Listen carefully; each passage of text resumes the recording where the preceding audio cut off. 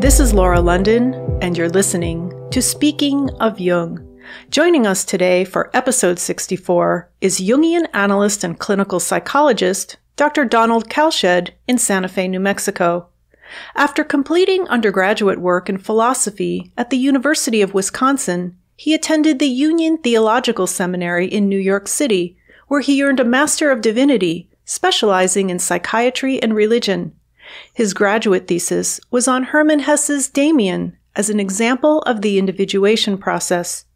He then went on to New York's Fordham University, where he earned a Ph.D. in clinical psychology and later completed the training program in Analytical Psychology at the C.G. Jung Institute of New York, where his diploma thesis was on narcissism and the search for interiority.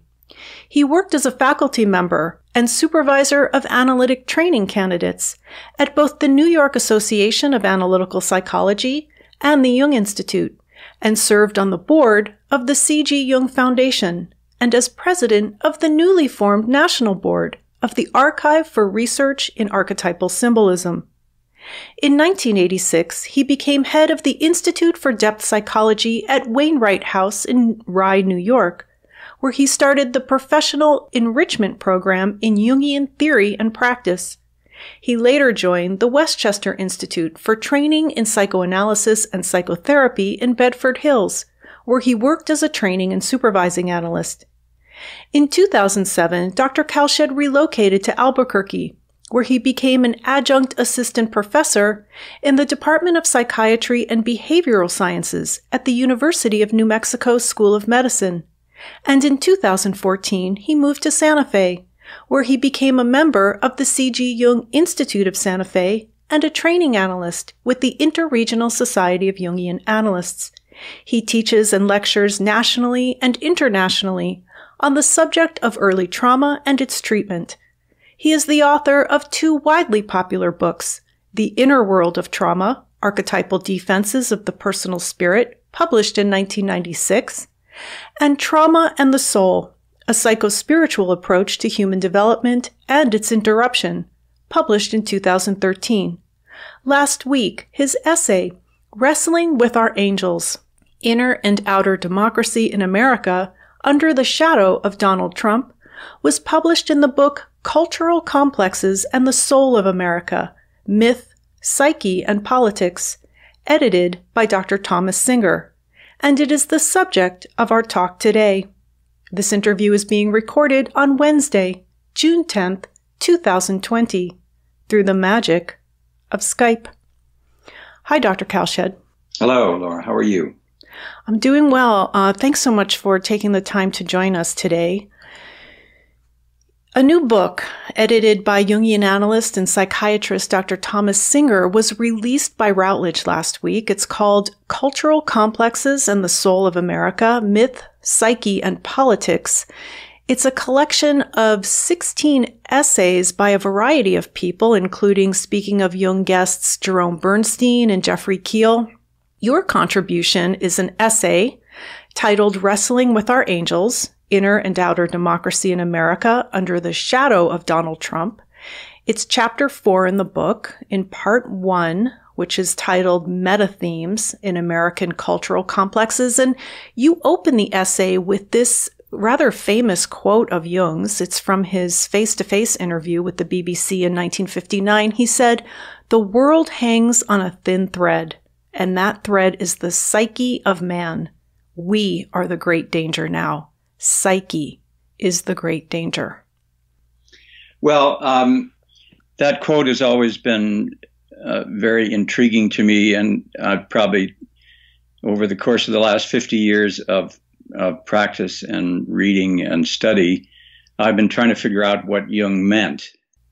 And, his conception of the psyche was unique and very special because he added a whole layer to the psyche that was not understood by psychoanalysis in the early days. He added what he called a sub-basement to his model of the psyche, of the unconscious itself, which he called the objective psyche, or the ground plan, or the collective unconscious.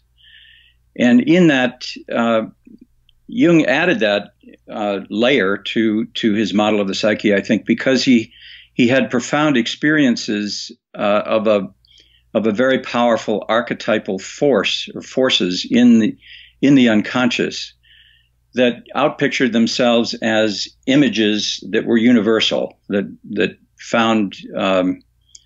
he found in myth and symbol all across the cultures of the world, mm-hmm.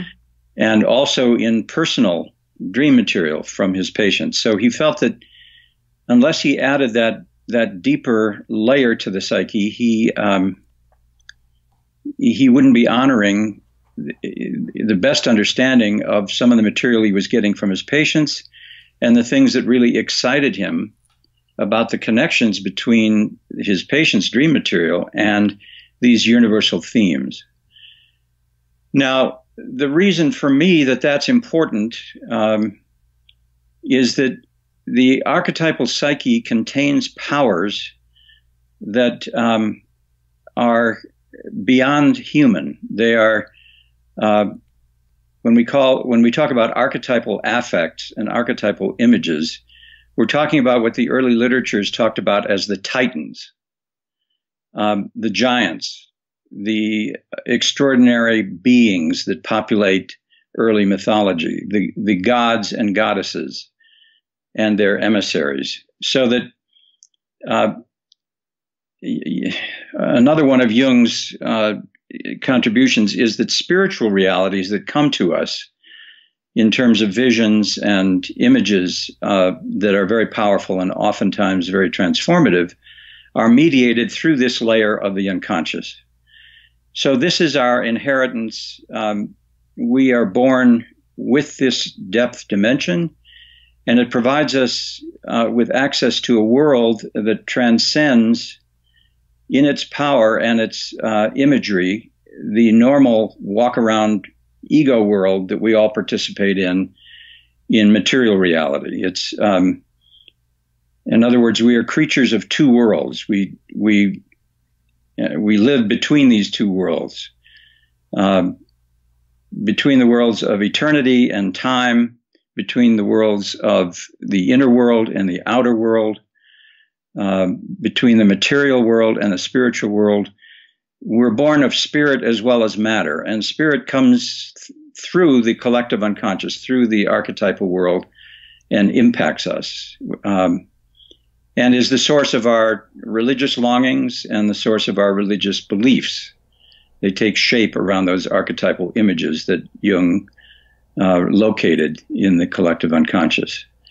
Now, this is a long-winded way of trying to introduce what I mean in my essay about wrestling with angels, because one of the realities that we all have to contend with is that archetypal levels of the collective psyche come to us in terms of very powerful affects. I sometimes use the analogy of 880 volts of electricity that arrives at our house, and on the telephone pole outside of most of our homes, there's a thing called a transformer. And that transformer transforms 880 volts into 440 and then 220 and then 110. And then we can use it for the energies that we need in our homes. But the original input from the brainstem, from the powerful affects that course through an infant's little body, are from our archetypal energies. And the transformer in human relationships, or the transformer in psychology, are human relationships.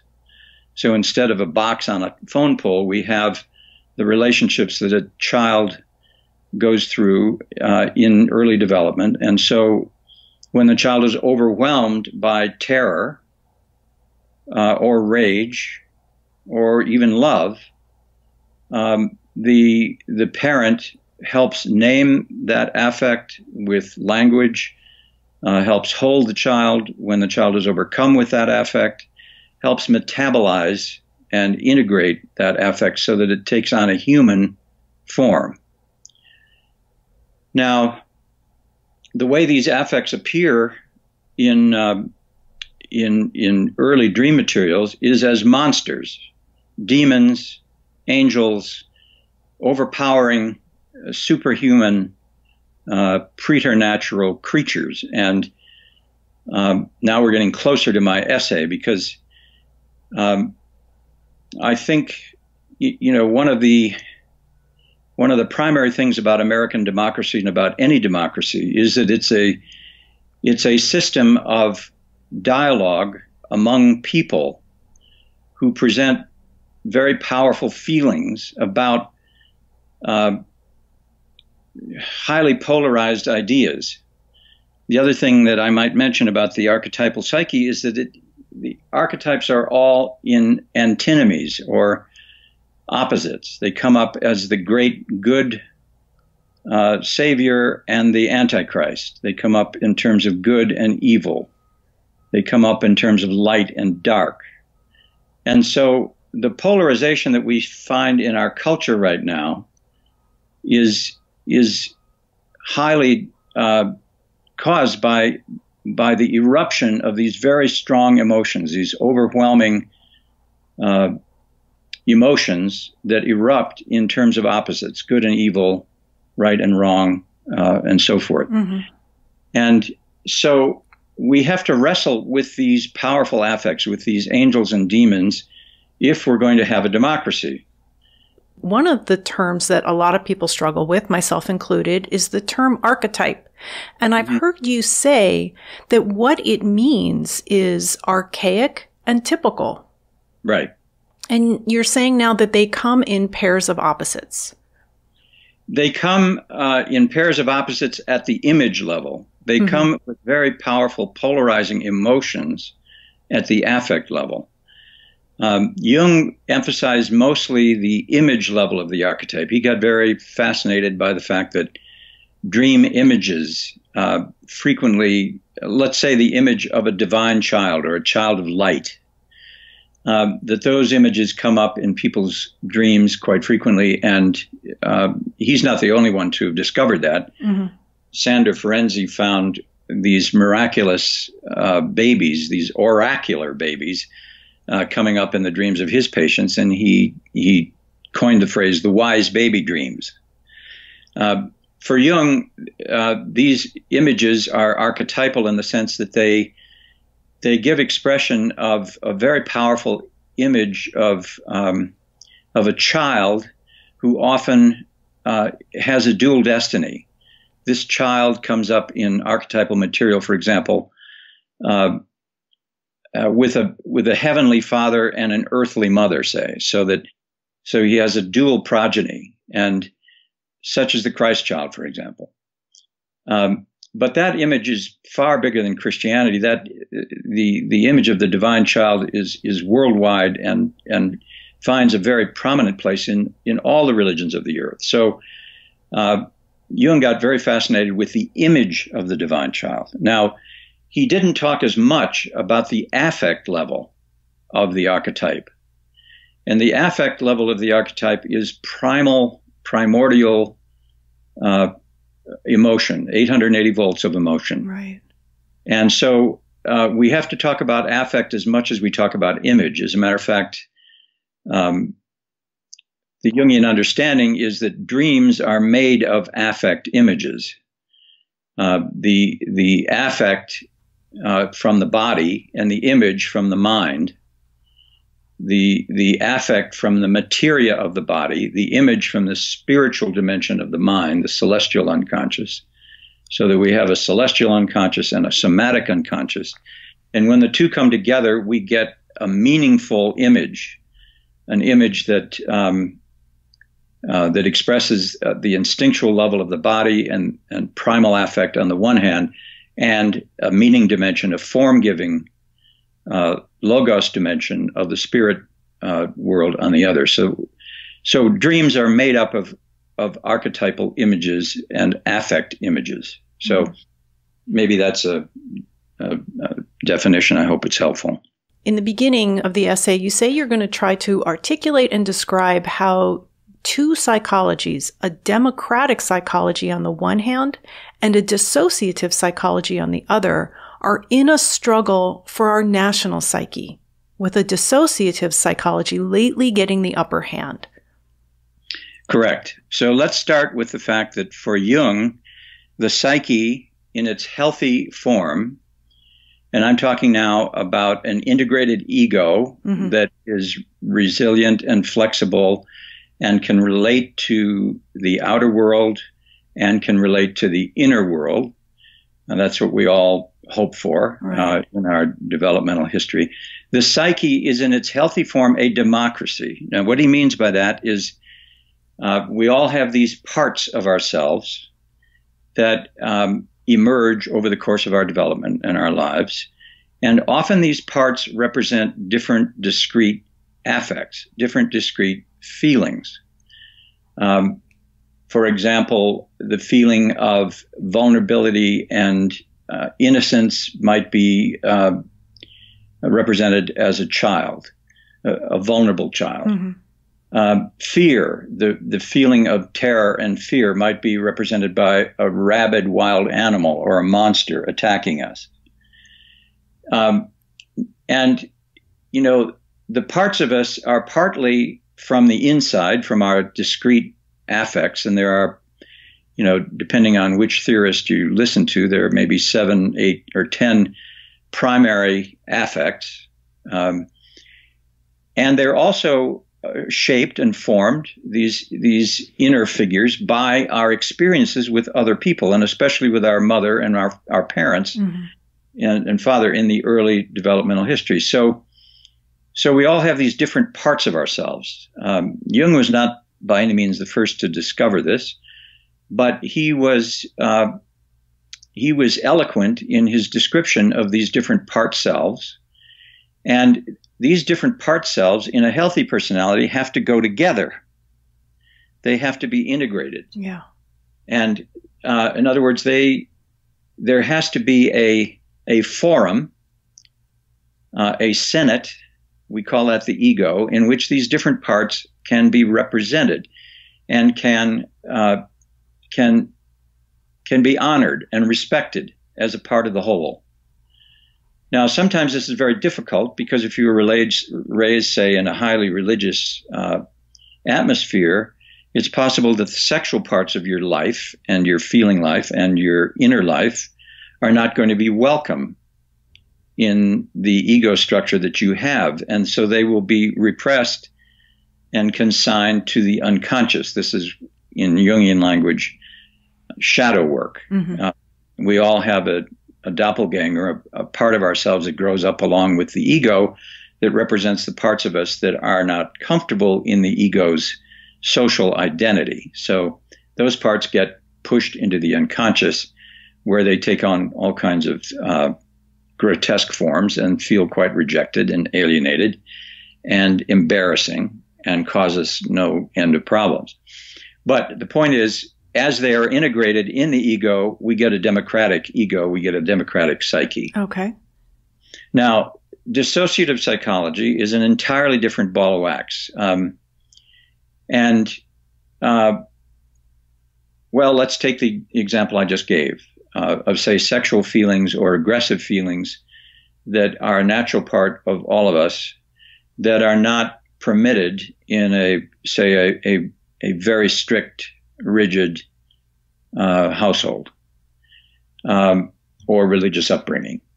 Those parts get repressed into the unconscious in a psychology that is neurotic and not psychotic.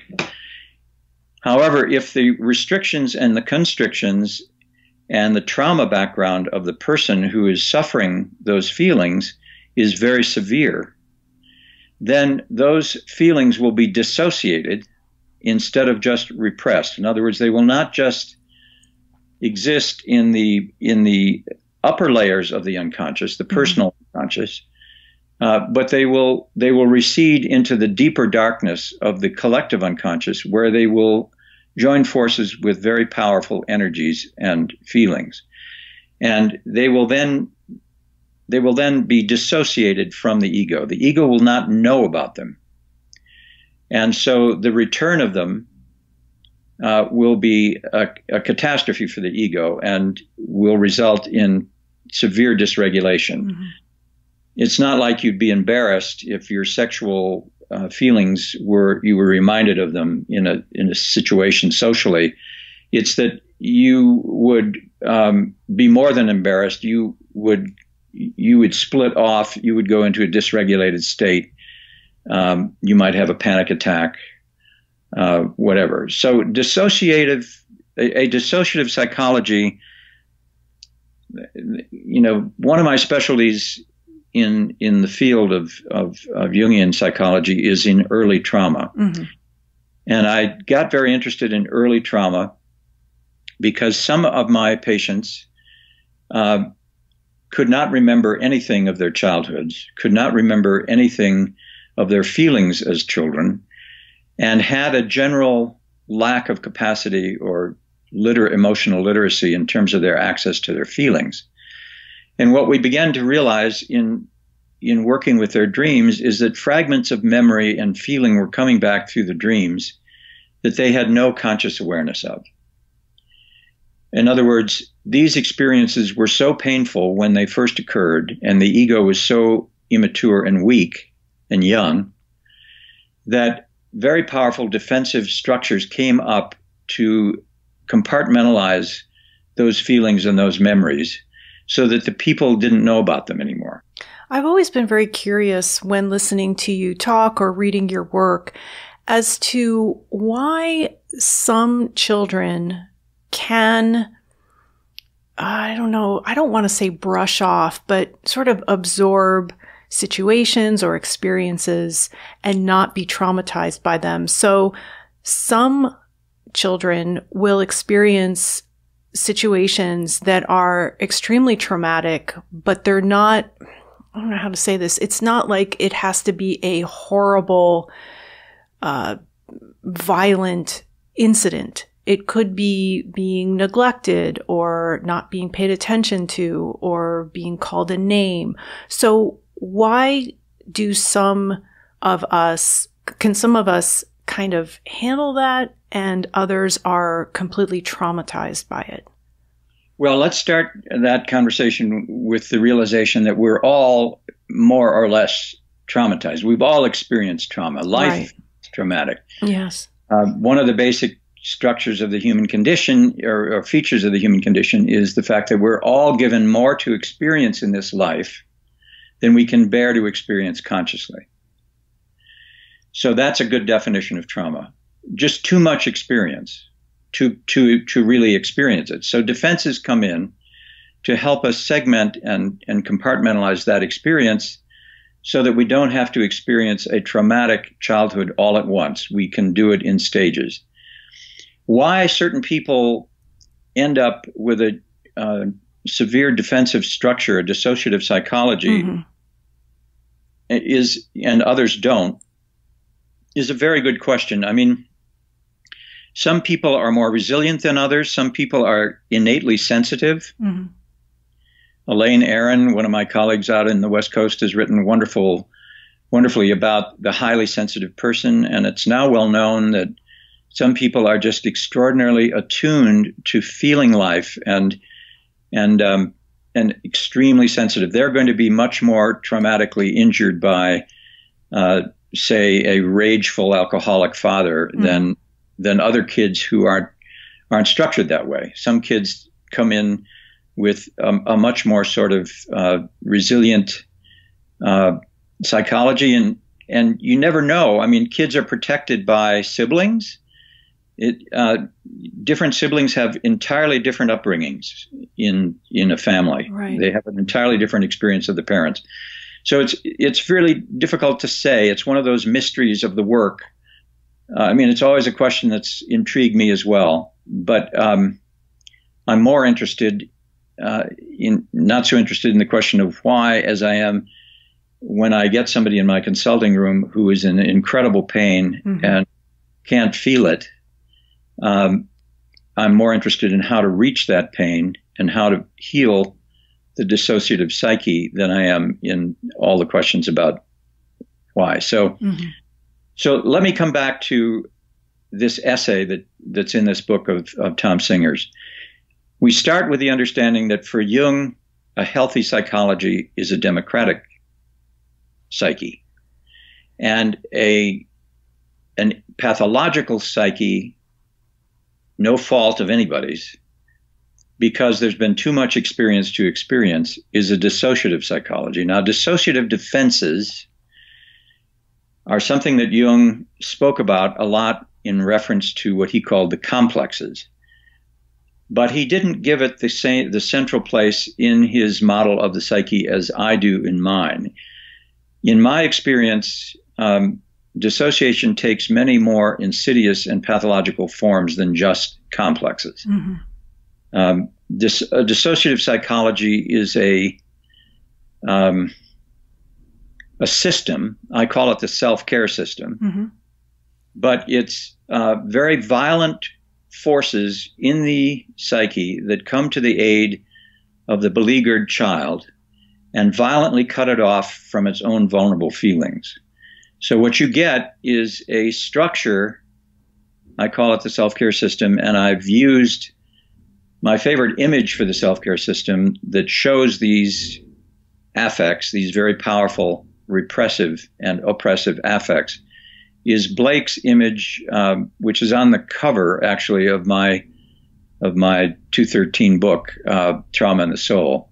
It shows two angels and a child, and the child is obviously terrified of the dark angel in the system. The dark angel is the violent one, and the violent one is reaching out to try to sequester the child or pull it into its sort of netherworld lair, whereas the bright angel is holding the child away from the dark angel and trying to protect it from the violence that's implied in the dark angel. Now, if you look at the iconography of that dark angel and you follow it into Dante, you find out that his name is Dis, D-I-S, mm-hmm.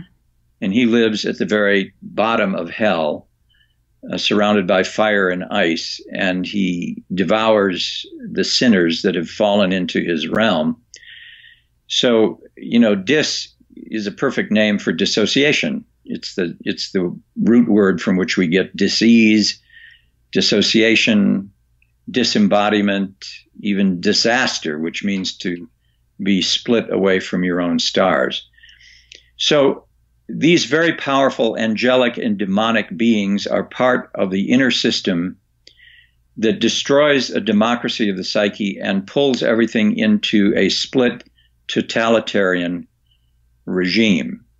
So that we're really talking about a totalitarian fascistic system that dominates, that's a word recently used by our illustrious president, mm-hmm. that dominates the vulnerable and the injured, the insecure, the inferior feelings in the personality, dominates them and sequesters them and encapsulates them inside a system that won't let the vulnerable child out into the world ever again, because the system is trying to prevent the person of the trauma victim from ever being traumatized again. Its motto is sort of like the Jewish Defense League: never again will there be a Holocaust like we've experienced. Never again will we, the defenses, allow this to ever happen. Now, this psychology, this dissociative psychology, is driven by one primary affect, and that's fear. Mm-hmm. And right now in this country, we have a very powerful fear-driven dissociative psychology and democracy, which holds that everybody gets a seat at the table, even the downtrodden, even the looters, even the police that kill people.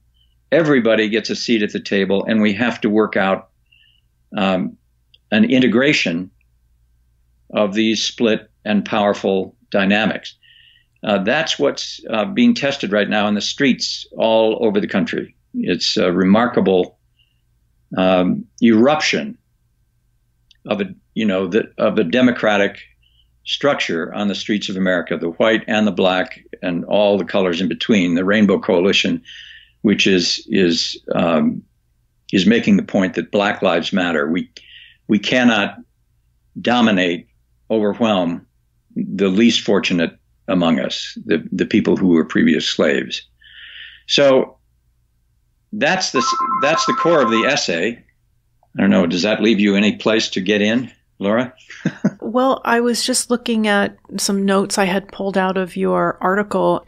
You said, whether on the left or right, the particular dissociative psychology I am describing thrives in times of great existential anxiety or instability, such as we live in today. So yes, I was hoping you would talk about that. Well, let's just look at what we're living in today. Mm-hmm. The COVID-19 has brought us all face to face with our exquisite human vulnerability. Yes.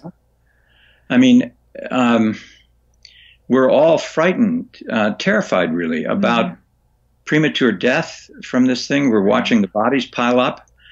And so it brings us face to face with that feature of the human condition, just how fortunate we are to be alive, how fortunate we are to be in relationship with people we care about, and how utterly fragile we are.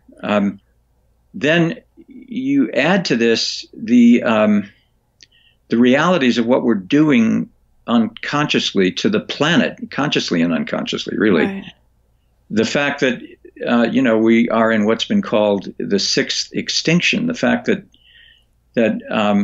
the climate is warming much faster than we even the naysayers predicted, and the fact that we are doing this without really reflection, without consciousness. We're dissociated. We're into dissociative psychology when it comes to the climate. We're not in a conflict psychology. In a conflict psychology, we would be sitting down with ourselves and saying, my God, what are we doing? What are we doing to the earth? What are we doing to the animals, to the butterflies, to fragile life on the planet? But we don't do that. We rush on, organized around, like skipping stones over the face of the water, as fast as we can go. We don't slow down so that we can sink into the realities of what we're perpetrating on the planet itself. The incidence of violence. We're in an age now which is unprecedented, where individual people, with the technology of violence that we have created, including high-powered rifles, individual people can take down a whole school of innocent children. It's terrifying. Or, men with very strange religious beliefs can take box cutters and fly airliners into and bring down whole buildings. I mean, this is absolutely unprecedented. Hackers can completely destroy the internet. Somebody sitting in a bedroom in Russia somewhere can have this kind of power. And so fear is exacerbated, and we all become extremely anxious. Anxieties that we don't allow ourselves to really feel, and around which our dissociative defenses accumulate, so that we don't have to feel these things. I mean, a great deal of what's going on in the culture right now, under the title of fake news, is a denial of these realities that we really have to face as a people. But weaker personalities and people who are riven by fear and don't want to look at reality because they can't bear the feelings of grief that come up, create an alternative reality. I mean, I don't know whether you know of Alex Jones. He's somebody that I talk about in my article. Mm-hmm. The massacre that occurred at Sandy Hook, with the massacre of over 20 innocent young children by Adam Lanza, was the slaughter of the innocents that was a piece of reality of American culture that most of us we're in tears about, we're in grief about. We could barely even think about it. Alex Jones, who is a conspiracy theorist and who invited Trump on his show during the 2016 election, said it never happened. It was a false flag operation that never happened. It was staged with actors. And this is the kind of denial of reality. Conspiracy theories do it very well for us. If it's the deep state or it's Antifa, Trump's latest conspiracy theory is that the man who was pushed down by Buffalo police and severely injured was an Antifa conspiracist. And so we don't have to look at the vulnerability that we're creating, the injuries that we're creating, the unfairness of our society, the unfairness of our police forces. We just have to create an alternative reality. That's what a dissociative psychology does. It changes reality. We can't bear the conflict that this is us. A democratic psychology can see both the good in ourselves and the bad in ourselves. Take responsibility and take responsibility for our own complicity with evil and grieve it and move into a compassionate response to the people we've injured. A dissociative psychology can't do that. And you mentioned conflict psychology. Would you tell us what that means? Yes, a conflict psychology is just what I was saying. For example, a conflict psychology would be manifested on the street. I don't know whether you saw the video of the man, the 70-plus man that was pushed down on the Buffalo streets and then walked. The police pushed him down and then continued right on. One of the police officers there had a conflict with what had just happened. He didn't feel right about what had just happened. He bent down to try to help this elderly gentleman. His buddies on the police force pushed him away, and they continued on down the street. So a conflict psychology can hold the good and the bad in the same ego. It can hold with guilt the ways in which we've hurt people. It can hold with guilt and compassion our own tendency towards racism in this country. It can hold it, and it can try to make reparations. In other words, but you have to realize to be able to hold that conflict, the awareness that we, despite our good intentions, create evil in the world, to hold that requires great affect tolerance or emotional literacy. It's not easy. It's the work of democracy, and it's the work of psychology. We're doing that all the time in psychotherapy, trying to get people to integrate and face and bring into the court of the ego all the parts of themselves that they have marginalized and pushed away, and who they have designated as bad parts of the self. A conflict psychology can hold that. A dissociative psychology is weak. It can't hold it. And so it develops defenses against it. And one of the major defenses is to vilify, shame, and marginalize. Look what Trump is the adjectives that he's used about immigrants. We're a nation built on the welcoming of immigrants. And yet Trump, out of his fear of immigrants, vilifies them and calls them all rapists and drug addicts and build a wall, That is reminding me of the cover of this new book, Cultural Complexes and the Soul of America. It really stunned me to see the image that's used for the cover. It is the Statue of Liberty, kind of half buried in the sand. And that is from the final scene of the film Planet of the Apes, which was released in 1968. I was born in New York City, and I grew up there and then in northern New Jersey. And all four of my grandparents, including my mother, came to the United States from Italy through Ellis Island. And I remember seeing that movie, Planet of the Apes, at a drive-in movie theater with my parents in New Jersey. And I remember that scene when the astronaut there sees that Statue of Liberty and realizes that he never left Earth, that this was the Earth at war, people at war on the Earth. And that image haunted me my whole life. And then I see it on the cover of this book. And the book is titled Cultural Complexes, and I was wondering if you would explain to us. I've covered the Jung's concept of the complex a lot on this podcast, but we've only just touched on a little bit the cultural complexes.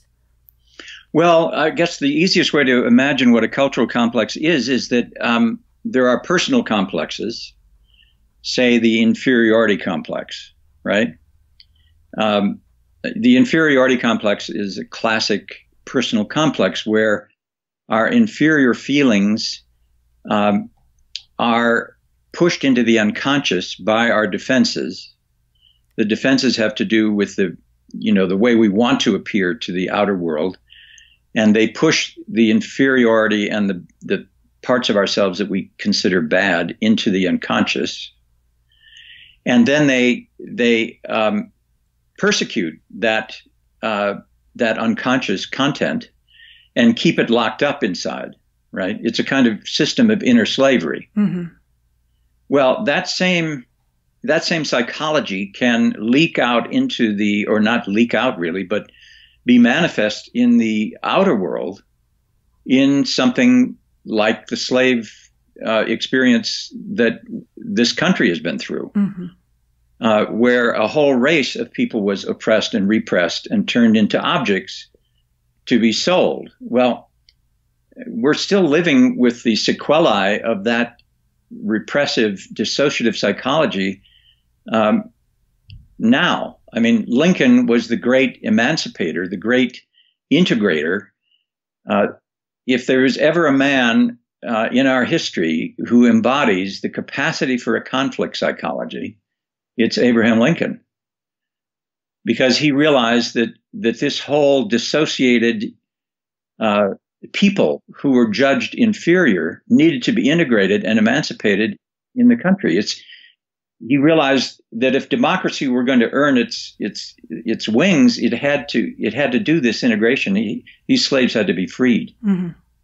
Well, it wasn't just one act of the emancipation in the Civil War. Then the South refused the Reconstruction that Lincoln offered, and the oppression of black peoples has continued for years since, and it's continuing on the streets with George Floyd. So it's this. That's the way the cultural complex proceeds from and reflects and embodies interior complexes. How did we go from coronavirus fear, lockdown? I've been in lockdown since March 11th. We were put on shelter in place, and all of Chicago is still mostly closed. I know some states and some cities are starting to reopen. It's been very slow going here in Chicago. So here we are in June, still on lockdown, and the protesting, the rioting, and the looting. I know in other cities it's been just as bad. Here in Chicago, it's been pretty awful. Would you say that was some sort of compensation for the lockdown and the fear of the coronavirus, like you were talking about earlier, about this fear that we're all living in about death and watching the bodies pile up? Well, people have said, I've heard people say, this was a perfect storm. Everybody was cooped up and locked down, and everybody wanted to erupt and get out and throw off their masks and demonstrate about something real. That may be a factor.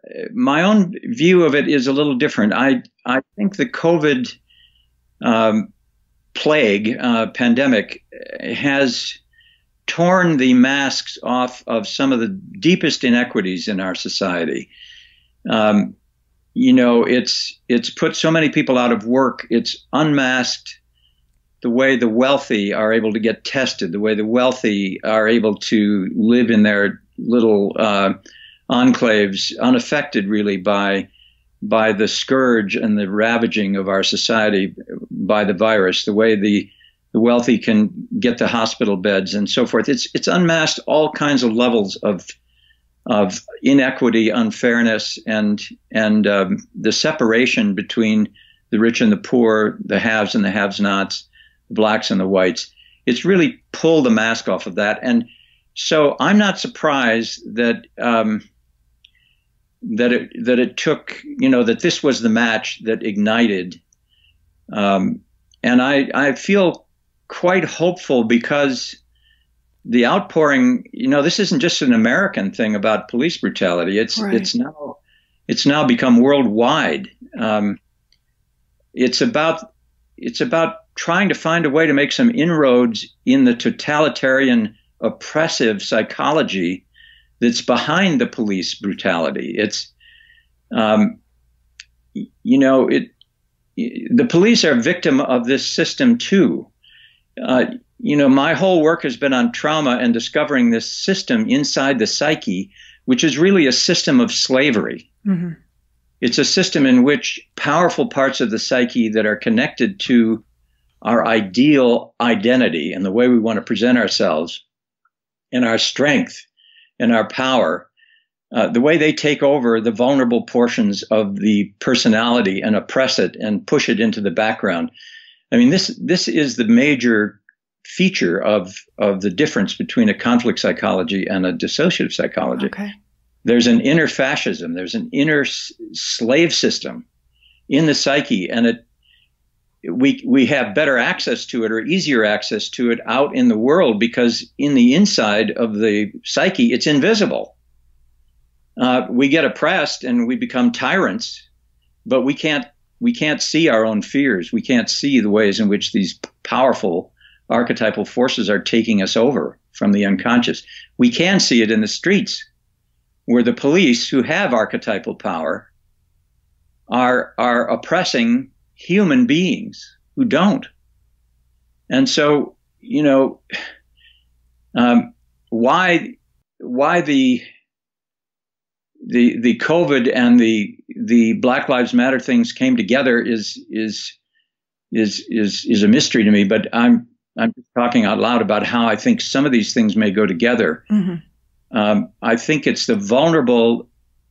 our own vulnerability has been exposed, and I think there's a voice somewhere speaking in this mess that we have to start honoring that vulnerability, the vulnerability of the earth, the vulnerability of Black and brown people, our own vulnerability, and not oppressing it and driving over it with our ego-driven, money-making driven, power-dominated, it's this dominion ethic.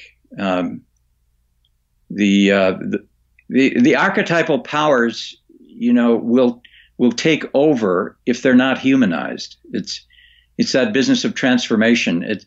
It's like the power of life and death, the power of good and evil. They find their way into our national debate, and then they get humanized. Then we find somebody who's actually suffering under the great boot of the police, who with their powerful weapons and their entitlement, and then we suddenly feel, well, wait a minute, this isn't right. These are human beings that are being brutalized.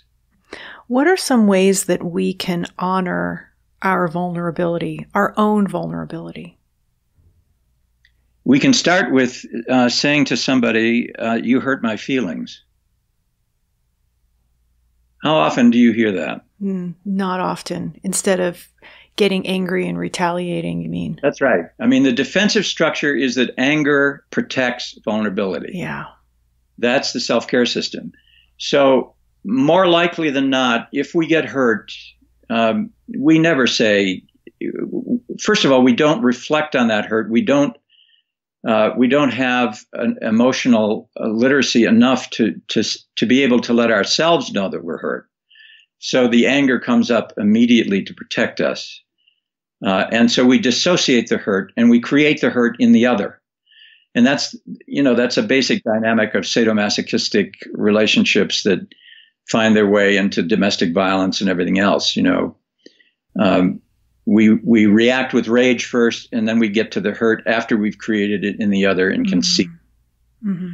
So, the capacity to be aware of our own fragility, our own very sensitive natures, are just how fragile we are. I mean, I like to think about it as just one example of how much fear there is in people is the National Rifle Association.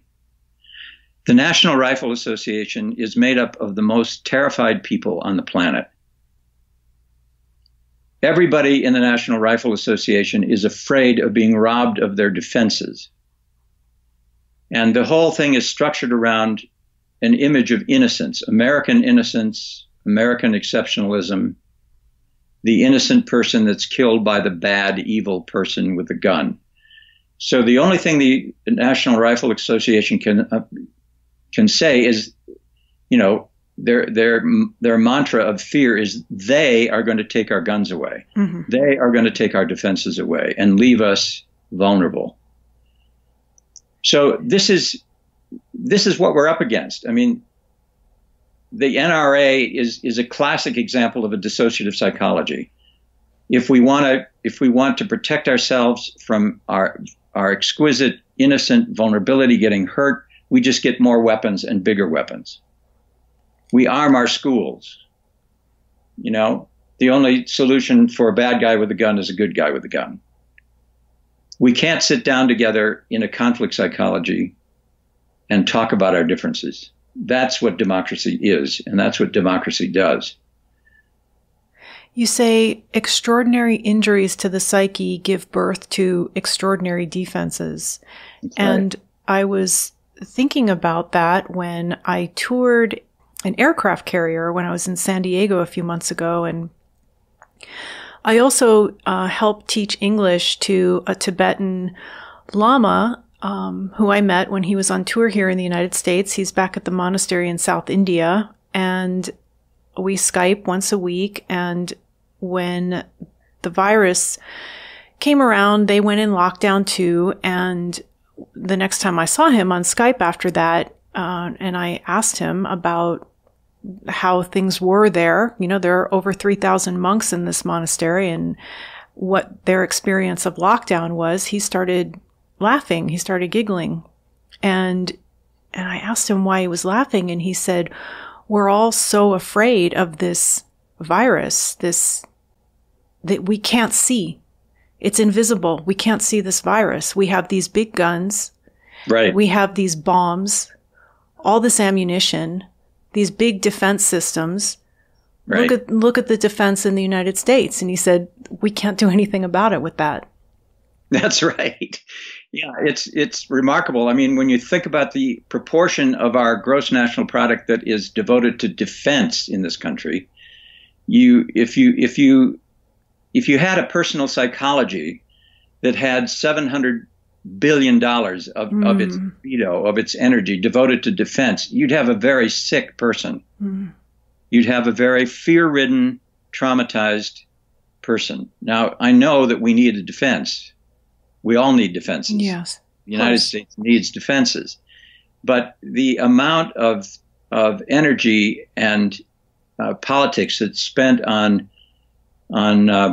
fear-mongering and creating terrifying monsters out there that we then have to defend against.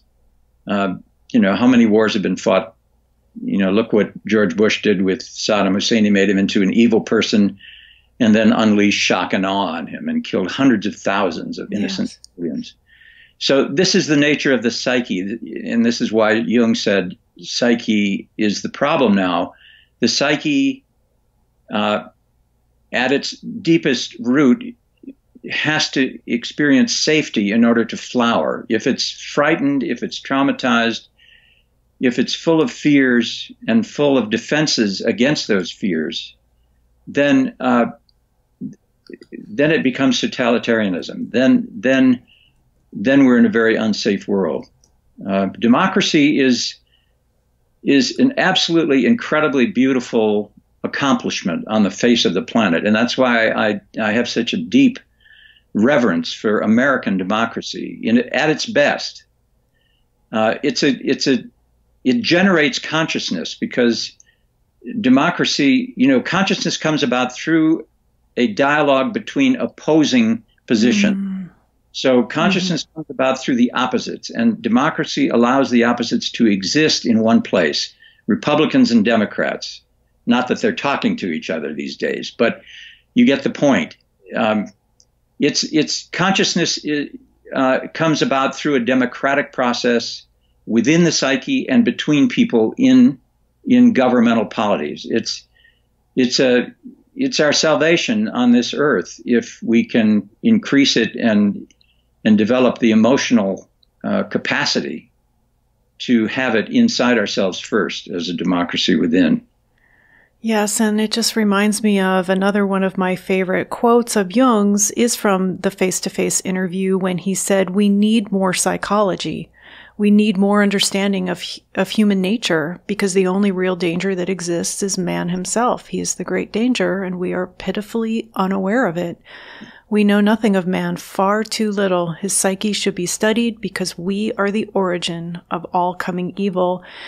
And that's why this podcast exists, and why I'm so honored to be speaking with people such as yourself, Dr. Kalsched.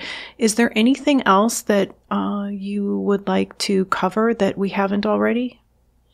No, I'd like to just add to your quote. We are the origin of all coming evil, and we are the origin of all coming good. Yes. We're going to be the origin of both. And so by owning the evil and taking on the darkness in ourselves and taking responsibility for our own complicity with evil, and we all have that, as well as innocence, we are doing something very important about increasing the possibility for full aliveness on this beautiful planet that we have the privilege of living on. So thank you, Laura, for this opportunity to talk with you. Please visit the website Speaking of Jung, that's JUNG.com, for more information on everything that was discussed in this episode. There you will also find all of the previous episodes of this podcast, which are available to stream or to download for free. This podcast is also available on Apple Podcasts, Stitcher, Google Play, TuneIn, Spotify, and iHeartRadio. And it will be available later in the week on our YouTube channel. You can also listen to this episode on your Amazon Echo device simply by saying, "Alexa, play Speaking of Jung on Apple Podcasts," or TuneIn. Just be sure to pronounce Jung with a hard J. So with special thanks to Routledge, this is Laura London, and you've been listening to Speaking of Jung.